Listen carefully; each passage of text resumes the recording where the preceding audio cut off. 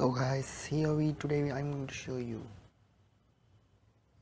how to import and export PAC files in vScrubber using vScrubber to into your www Dolphin PAC file. So first we have to go to vScrubber and download. Open here, we are click and going to select our VISO where it is located. So we should click on the load ISO and we should select our WF13 icon.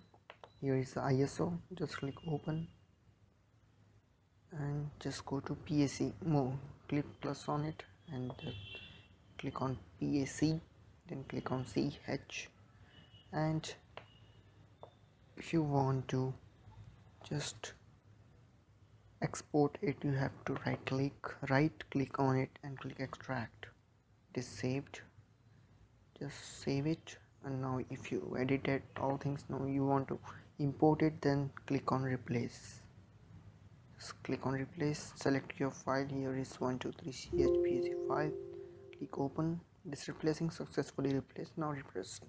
So guys, it's so much easy. It's only that much. So you can do this, and you can get your PAC ARC files below this PAC. Here are the both ARC file, but when you open the ISO you will see these two types, update and data. You should go to update one, not you should go to data one. Okay guys, thanks for watching. More tutorials will be coming soon. If you want to see more, then please comment below.